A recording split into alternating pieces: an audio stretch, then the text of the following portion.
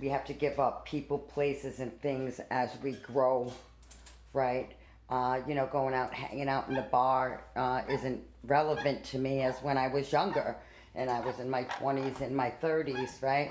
We were all out partying all the time. It's a little different now, right? But what I'm talking about when enough's enough is when you give up on yourself, when you give up on that dream, that spark in your heart.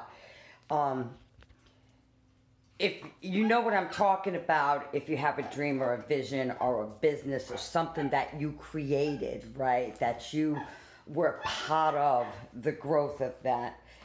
And since I've been on this journey of personal development, right, there's like this spirit or this nagging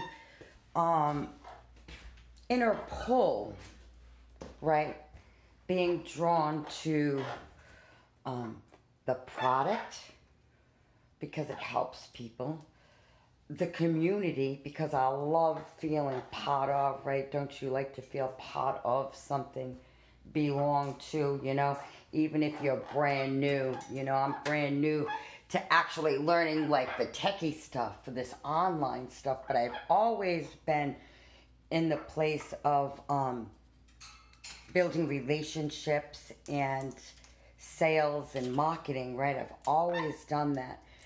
And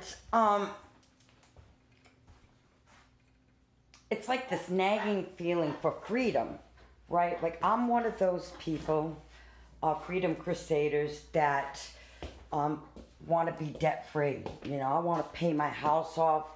I don't want to have any credit cards, which I don't have any credit cards. I want to pay my house off. Like that's like a big thing. I don't have a loan on my car. So my goal is to be debt free, and people in our community, right? We all have something as freedom crusaders. We all want to be able to live life on our own terms, work with the people that we want to work with, have a product or service of value that the marketplace needs, give back to charities and organizations that resonate with us, right? And, we're very lucky, guys, because we live in a free world right now, right? The USA, we're free right now. I don't know for how much longer, but as long as we have the ability today to go out there, be our authentic self,